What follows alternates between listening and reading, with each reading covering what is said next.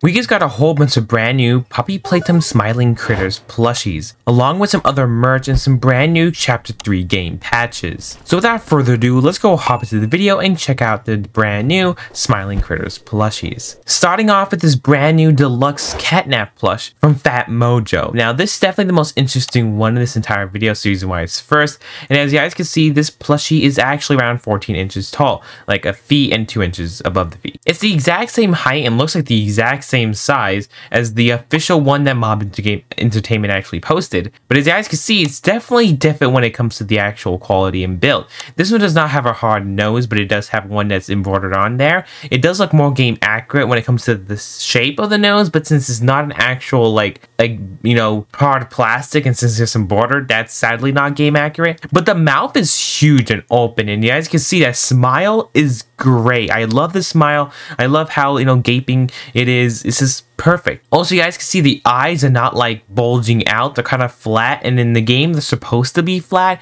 It would have been better if it was bulging out just a little bit more, but it's still pretty good, and I like the way Fat Mojo went a little bit creative with it. Also, the tail isn't that long, and it looks like the zipper here, we have no idea if it's going to open or close. Sadly, it's not an actual amulet, but it's more like a paper fabric-y type thing, so that's kind of sad, but we don't know if it's a real pocket, if you can even open and close the zipper like the official one. But as you guys can see, the back, everything looks perfect, and it definitely looks like a great plush. So you're probably wondering, this plush must be expensive for something. Also, if you're wondering, this is a close-up photo of how the tag looks. But no, this plush is only going to retail for $17. Yes, only $17. This photo was found on, of course, Walmart.com. We have no idea if Fat Mojo is going to be making all the other, you know, Smiling Critters plushies. Right now, they just released this CatNap. We don't know if they're going to be making even a smaller one or a monster form or anything like that.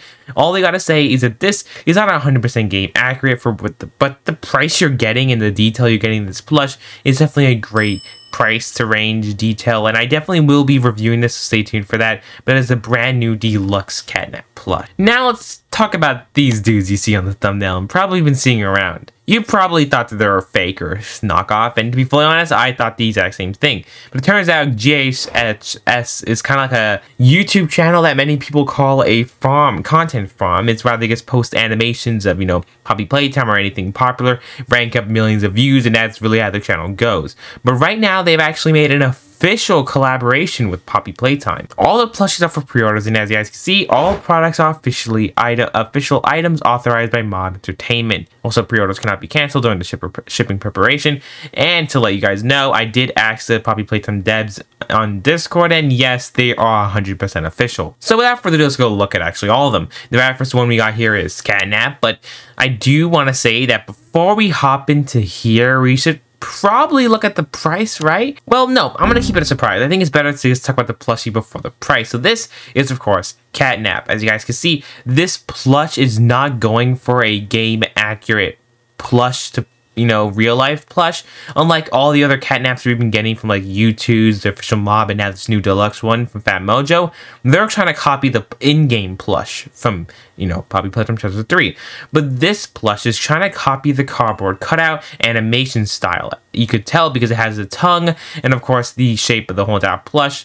And of course the white eyes inside. So when it comes to that, it's not a bad plush. It's definitely not that game accurate, but the charm is like not that bad, you know. The plush is a lot smaller than, you know, the other official plushies we've been getting.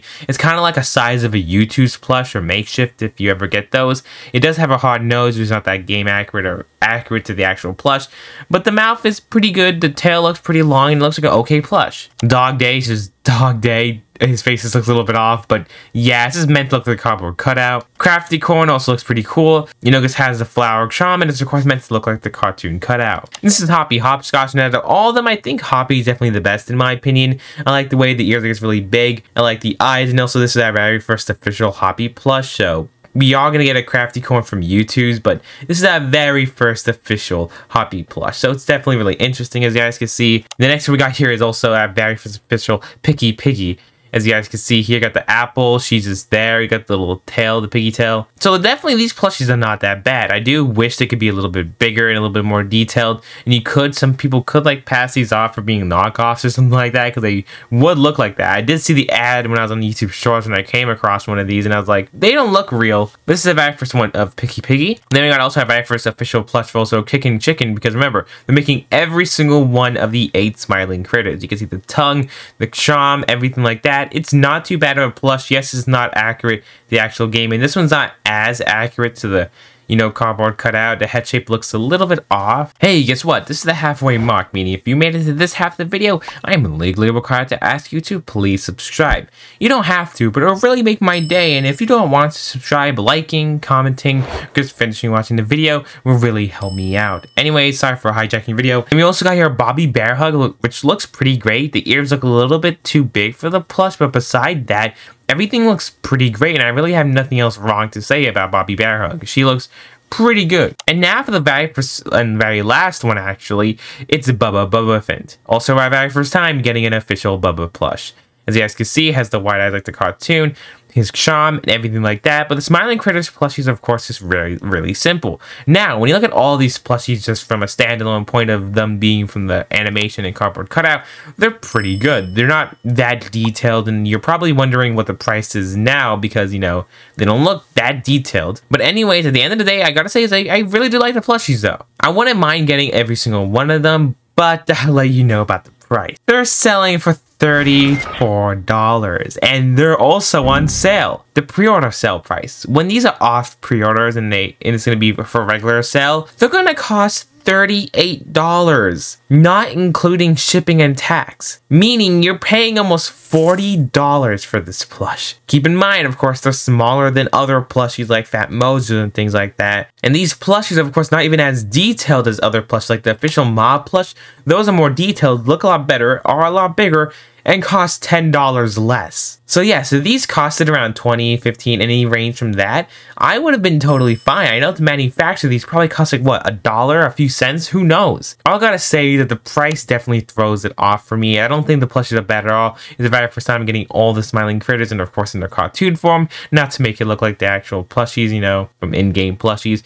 But still, I do think it's a little bit too much for plushies. But you guys can let me know in the comments below, what do you guys do think about the price. Also, when it comes to more merch, we just got a brand new Jumbo official PJ Plush. This plush is on for pre-order, and if you order it within the next 9 hours, by the time I'm recording this, it'll probably be what, 6 to 5 hours, you'll be able to get it early March. But if you wait after that, and this video is more than a day old, then you're gonna have to wait until April-ish to May-ish to actually get the plush in. It's of course a pre-order for 42 inches long. If you're wondering what that is, it's like 3.5 feet long, almost 4 feet, but cutting it a little bit too short. So yes, a more than 3 foot tall PJ plush. But yes, the plush is in a retail for around $60. It's kind of like double the price for the PJ is, and he's kind of like double the length with a little bit more. So $60 is not a bad price for this long boy. As you guys can see, he is big. He's huge. If you get like 2 of these PJs on top of each other, it'll be taller than a person, than the average person. It'll probably be around almost 7 foot tall. So yes, it's pretty crazy to see how tall 2 of these could be. One of them is almost 4 feet tall. Like that is definitely long and not tall because it's not standing. As you guys can see, it's just one big old boy, really long. Like this could be like someone just sleeping with it on a pillow. You can make it a pillow. You also see the back, his little tummy. It's just really cute. But anyways, that's it for the plushies and merch. Now let's go talk about the brand new Chapter 3 patch. They have some brand new major gameplay changes. This patch did release around 3 days ago, added new features that allow shaders to build during the loading screen to enhance performance, added a wall in the dome that was previously missing next to the poppy plant panel, added an ollie call to help guide the player after plugging in the cancel's office plug, adjusted the crouch height of the player, refined how the Smiling Critters return to the home after being shot with the flare gun in, the playhouse, added lights to the pull handle in the final encounter, changed both crouch and sprint on controllers to be toggled after the left and right stick are held for 0.2 seconds. Updated the credits to fix some spelling mistakes. Added on screen subtitles while doing the tutorial in the final encounter. Added a feature that locks FOV while in cutscenes to help immersion. Cleaned up buttons in the main menu to not be as blurry.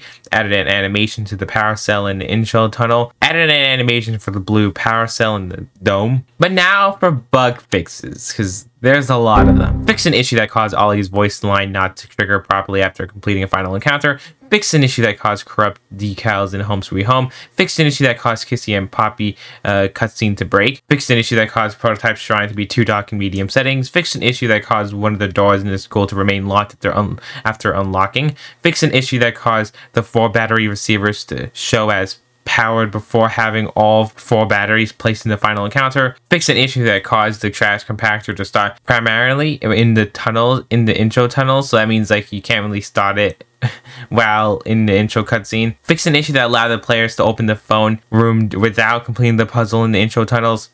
Fix an issue that caused characters to be missing in Japanese. Fix an issue that caused Dog Days jump scare sound to play twice. Fix an issue that caused tooltip in intro tunnels not to appear properly. Fix an issue that allowed the players to get stuck behind a gate after Kissy respawns in the hatch room of the gas production zone. Also, they added now you're able to replay cutscenes, meaning if you have to sadly replay the entire game again if you already completed it, and now you'll be able to go and replay certain sections without trying to replay the entire game again, which is also pretty amazing. But anywho, that's me for this video. Let me know in the comments below what do you guys think about all the brand new plushies, game changes, merch, and all stuff like that. Don't forget to check out half my other videos right here, and goodbye.